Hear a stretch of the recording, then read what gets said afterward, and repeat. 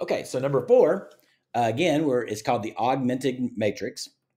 And that is just removing all of the variables and the equal sign and keeping everything in line is really what's happening here. So our top row is 6, -4, 1, 11. And our second row is 19, 0, -8, and 14.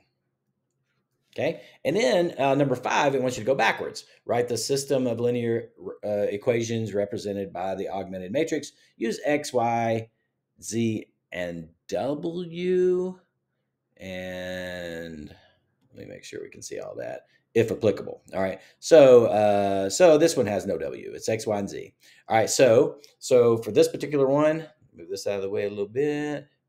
Come to about right there. We're using X, Y, and Z. There you are. All right, so the top equation will be 2x plus 4z, there's no y's, equals -14. And your second equation is no x's, 1y, and -2z's, if you will, is 8. And the bottom one is 9x's, 4y's, no z's, equals 3. So that's what you're typing in those 3 boxes. That's it for 4 and 5.